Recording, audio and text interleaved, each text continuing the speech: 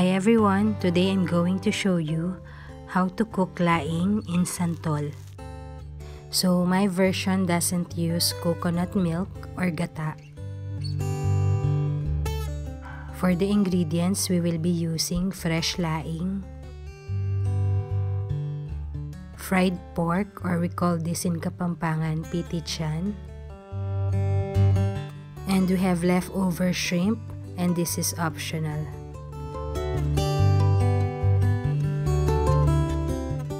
About 2 tablespoons of cooking oil, santol or cotton fruit, 1 medium onion, and 3 cloves of garlic, 2 tablespoons of bagoong,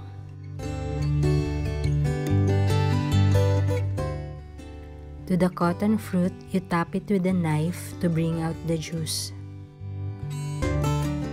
You may or may not add the seeds to the laing. And if ever you're going to use the seeds, make sure to remove them before serving.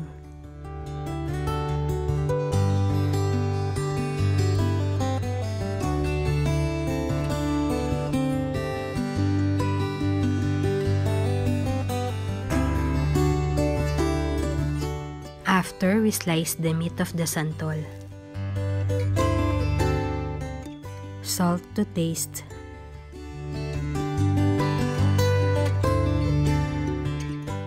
And water as needed. Into our pan, we heat our oil and saute our garlic and onions.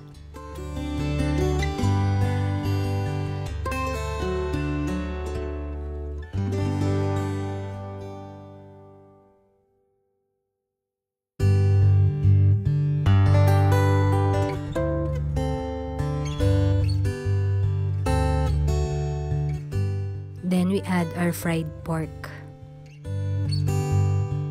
At the end of this video, I will add a short clip on how to cook the pitichan.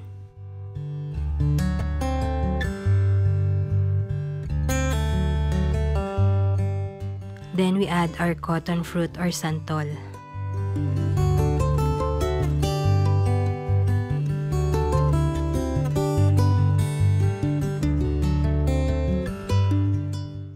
Then we add our bagoong. If you are going to use fresh bagoong, add it after sauteing the onions and garlic.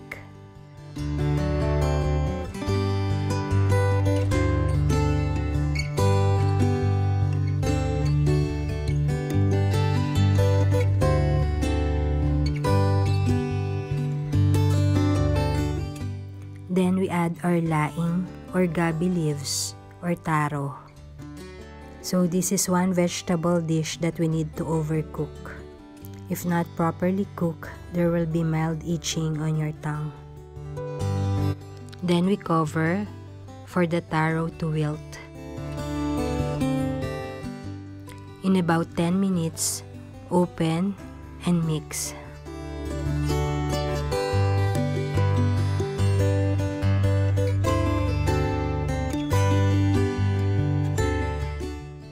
Then add water. Again, we close and cook some more.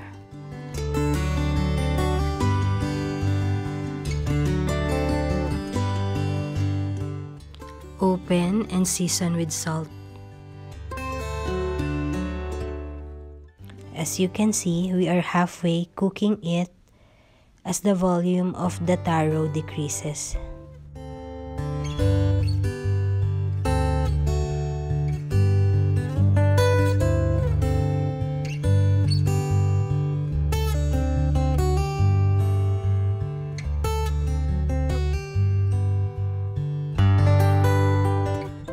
It's cooked when everything is wilted.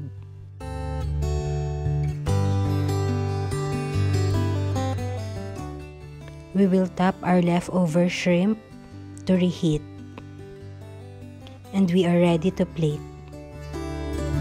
And this is my laing in santol. My pitichan recipe after.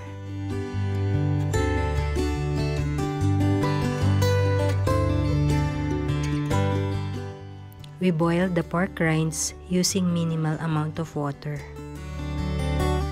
The water then evaporates and the fat draws out from the pork. Fry until crispy. And this is the Kapampangan pitichan. Again, thanks for watching. Please stay home and stay safe. Bye!